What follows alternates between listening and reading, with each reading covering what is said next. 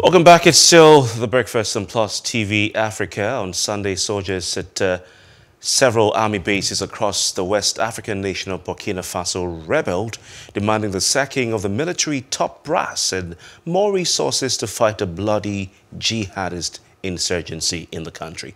Later in the day, gunshots were heard near the private residence of the president in the capital, Ouagadougou, and witnesses reported seeing a helicopter hovering above it. Well, on Monday, those mutinous troops arrested President Christian Kabore and detained him in the army barracks. And later that day, the soldiers went live on national television to announce that they had deposed President Roch Kabore, suspended the constitution, dissolved the government and the National Assembly, and closed the country's borders. The announcement signed by Paul-Henri Sandaogo Damiba and Lieutenant Colonel and read by another officer, Sitsore Kedar Wedrago, on state television said the takeover had been carried out without violence and those detained were in a secure location. Now, this is the third military takeover in the West African sub-region in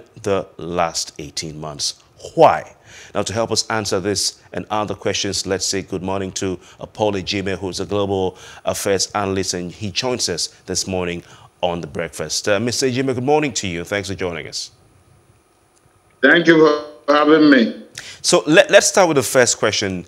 Why? Why are we having a repeated incidences of coups in West Africa? We had Mali, we had Guinea, and now we have Burkina Faso. What's going on?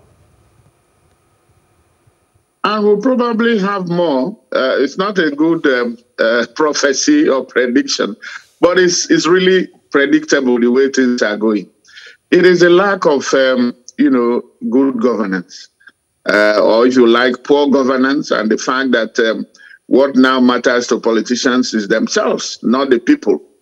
And the fact that the population also has a blame here.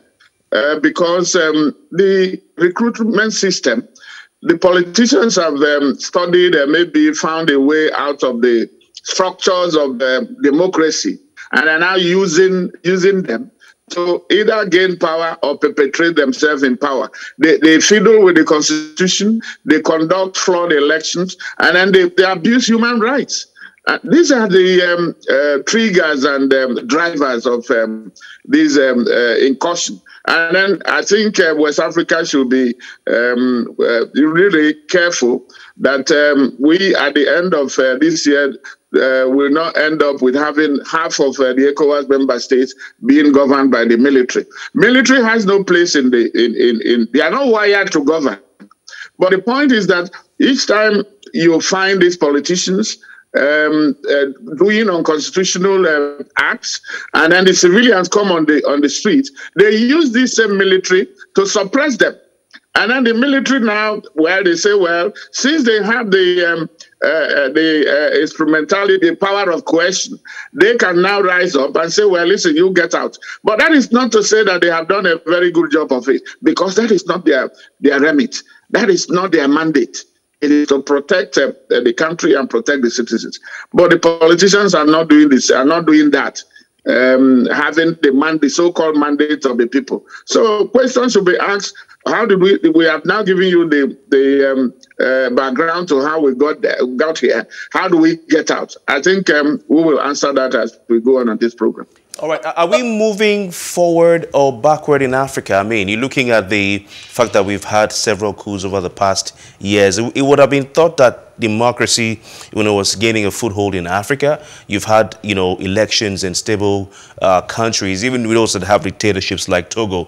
They've been stable over the past years, like Cameroon have been stable over the past years. And one would have thought that Africa had moved on from the 90s, the 80s, and the 70s, where coups were the order of the day. We look at what's been happening since 2017 in Zimbabwe.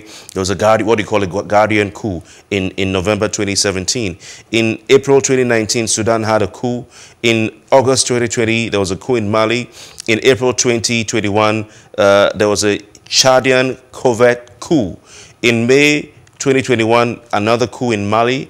September 2021, a coup in Guinea. October 2021, another coup in Sudan, and now we're here in Burkina Faso. Are we going back to the 70s, 80s, in fact, 60s, 70s, 80s, and 90s? Well, I like your chronology, and that it couldn't have been, it's very factual, and then it's there for everyone to see. So what is there? What I can say is that it appears there is retrogression in democracy. But democracy is not the question. It is the practitioners, the politicians, who have now found a way around it, using, like I said, the structures and the institutions of democracy to now, do their own bidding and not governing. They are now they are not serving. They now want to be served. But leadership is stubborn, so it is lack of leadership. It is, that death of leader is causing all this. And so the people will now have to take power from this, because power is given to this. They are elected to serve the people. They're holding power in trust. But what they are doing, is not in trust. They are actually dominating and then lording it over the people. And that is why the civil society and the citizens, before you now vote, you have to look at the credentials of people you are putting in power. Money plays a big role, and coercion. Like I said, they use this military that have now found a way of saying, no, listen, for instance, where was it? Somebody who was, you saw him holding the umbrella for one of the heads of state, but later became the one who took over from him. That is in Guinea. So it will continue unless and until African leaders learn to govern. People in Africa, the electorate, hold their leaders to account. Because that is not happening. Instead, at times they are clapping for them, or they will be the ones to go and vote when they have referendum to change constitutions. And suddenly, and then you see when the military takes over, there is a jubilation. But that is that honeymoon does not last, because the military, when having tested power, they also want to perpetrate themselves, and so they have not. That is not their role. But what do? If you make a peaceful change impossible, then you have to go for violence. So the politicians, the leadership, it is that deficit of leadership, it is that that is happening. That is what is causing all this. And I think Africa should go back to the drawing board. This idea of one step forward and then so many steps backwards cannot consolidate democracy. And so ECOWAS, AU, everybody, they have a long way. They are not playing their role like in the past. You mentioned 70s, 80s, and people of when you were having two governments, one in the bush and one in the city. Is that where we are going? But they know why we are there. When these politicians are doing what they are doing, their colleagues are not called them to order. For instance, the coup in Burkina Faso, nobody will tell me that it came out of the blue. No. Because for several months, people have been on the street protesting. And so it brings me back to, I mean, right there immediately. But I'm sorry that I have to interject so we can actually share your thoughts on this one.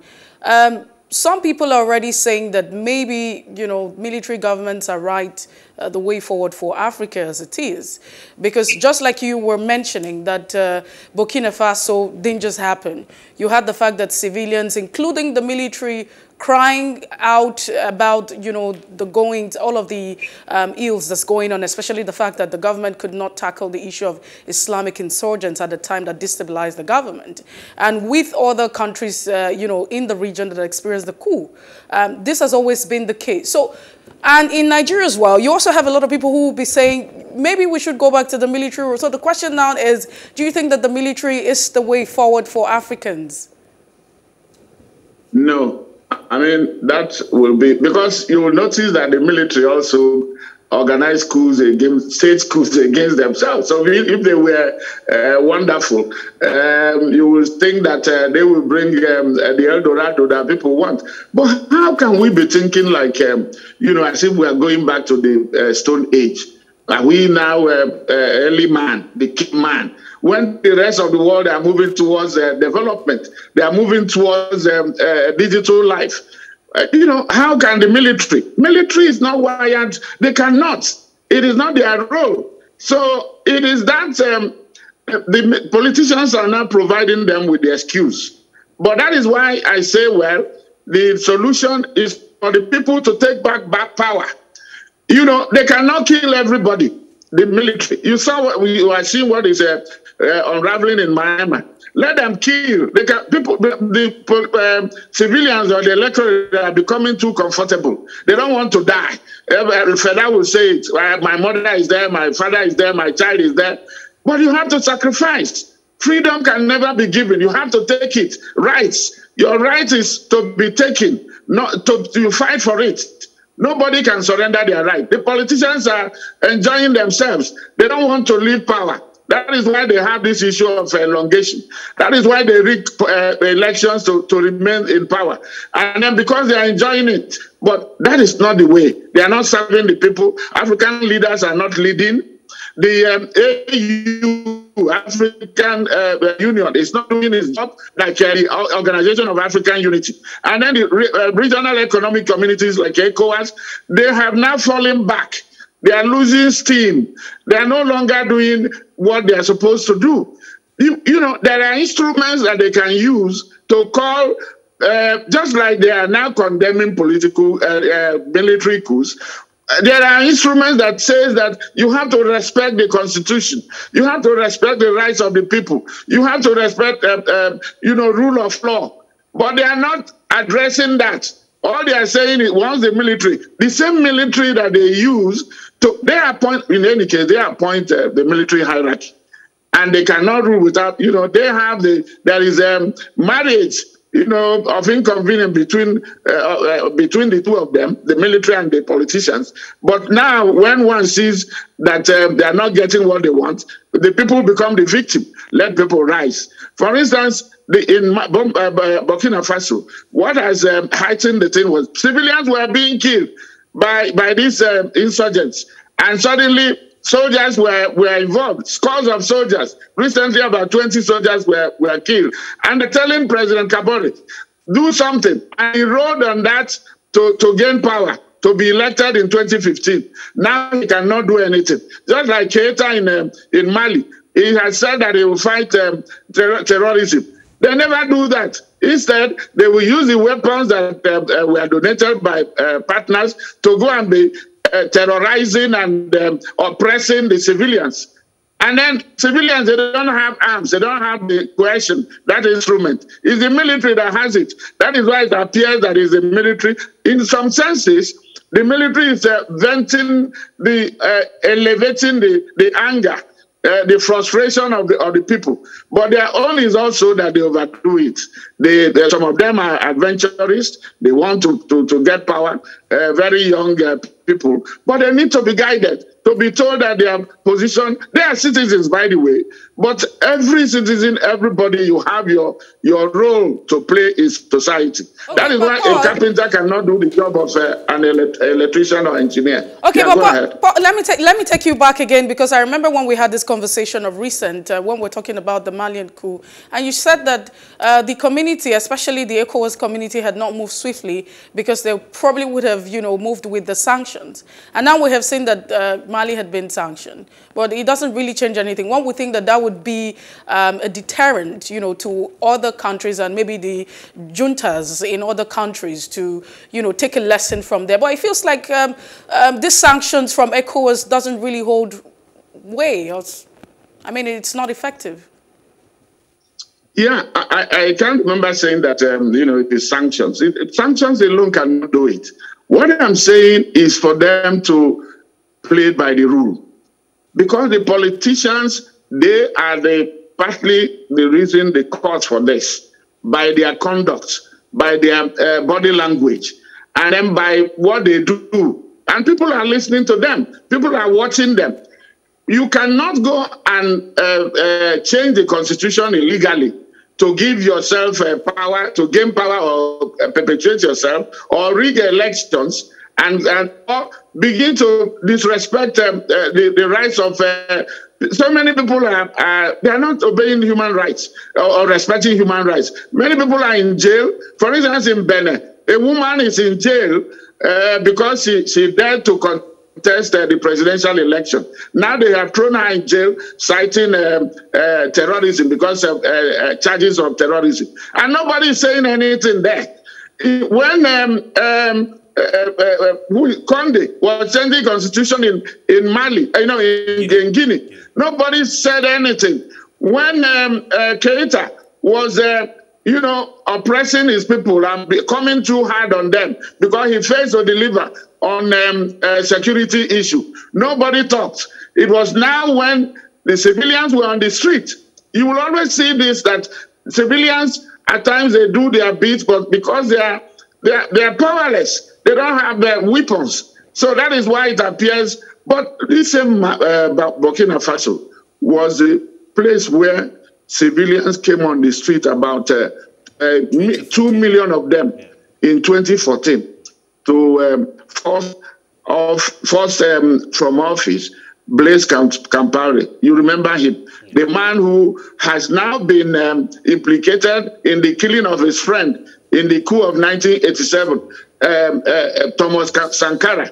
And they are now trying to begin a trial for Compaoré. It is not unlikely that Compaoré supporters who do not want his trial could be part of the elements that are working to stop that trial. It is not impossible. But the whole bulk stops at the level of leadership. It is the lack of leadership. Because if you wanted to make a mark, if you're visionary, you're revolutionary in your thinking, and you have the interests of the people at heart, you move a ball beyond your own personal interests to talk about, the collective. The African leaders are not thinking about collective. They are thinking about self and their families and their friends. That is the difference. But you are given the mandate to govern for the whole people. You become the president or prime minister for the whole nation. So you've made a point. Sorry to interrupt you, sir, but you've made a point, that the African Union, the Economic Community of African States, and basically the leaders on the continent should not just only stand up to condemn, coups and to place sanctions on nations where you have coups, but should also advise their peers when they're going wrong.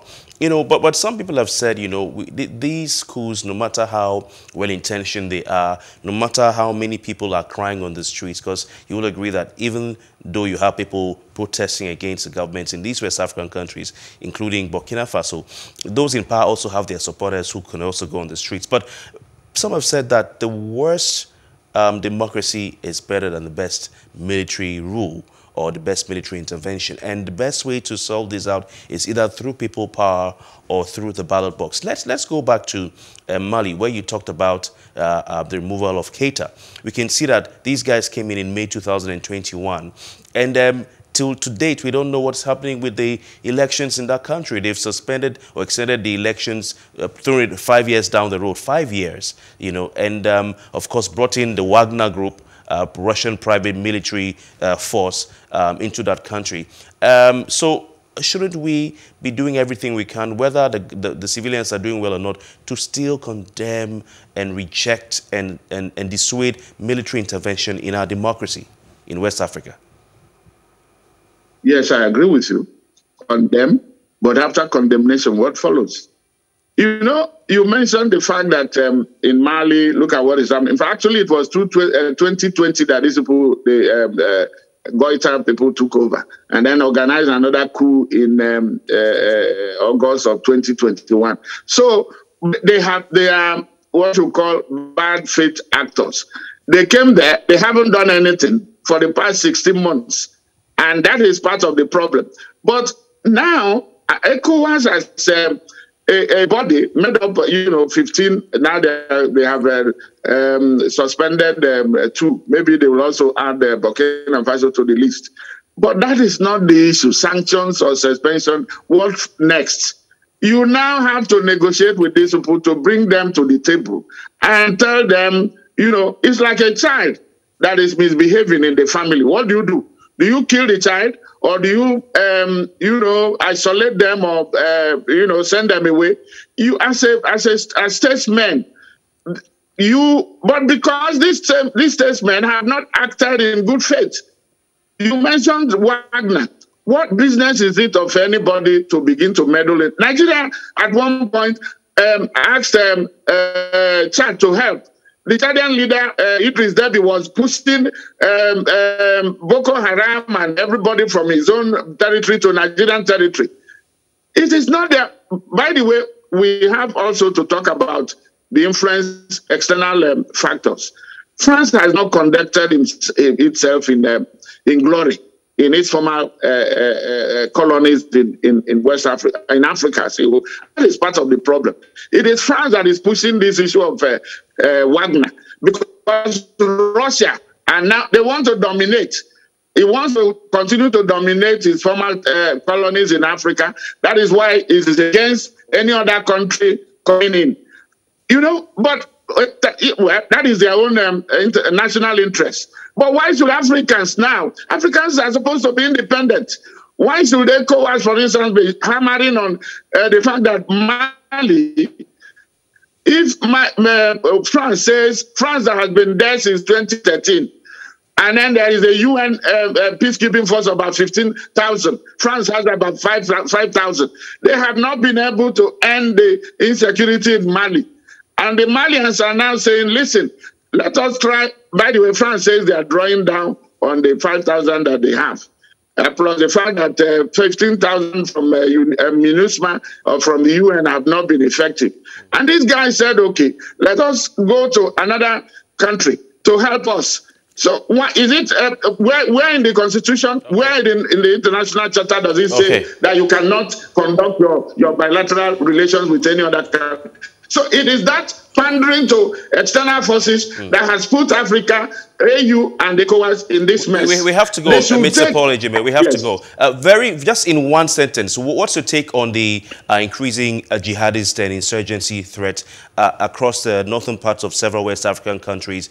Chad, they have had an experience. Nigeria is having his experience. In Mali, they've had an insurgency for donkey years now up north, and we're hearing also Burkina Faso, and these are also linked to the coups. What's your take on this growing sort of jihadist insurgency sweeping across West Africa? Well, so we have to look at the cause or the causes. Some of them are political. Others are, you know, the fact that they eliminated Gaddafi in Libya, and that has created a window for all these armed groups to coalesce and then mobilize. The issue also, they talk about there are factors that are responsible. It could be political, it could be exclusion, it could be economic. So let African governments come as a collective partnership. Terrorism, you can't fight it alone. Come as a group and then decide. But by the way, make sure that individually in your countries, you are not promoting or inadvertently promoting this type of insurrection, or, you know, hatred, or all kinds of things. Okay. Governance is about the welfare of the people. If you know the factors that are giving rise to insurrection, and then go and address it. All right. Meaningfully, faithfully, and then honestly. Thank you very much. Paul Ejime is a global affairs analyst, and he's been giving us some very, very interesting and intelligent analysis on the unfolding events in the West African nation of Burkina Faso following that coup d'etat there. Mercy. Well, thank you so much. Thank you for having me. Thank you, Paul Ejime, for coming. We do appreciate your time, and we look forward to having this conversation as we proceed. Well, we will actually take a break. When we come back, we will be looking at the suspension of the subsidy by the federal government and the implication for the PIA. Stay tuned.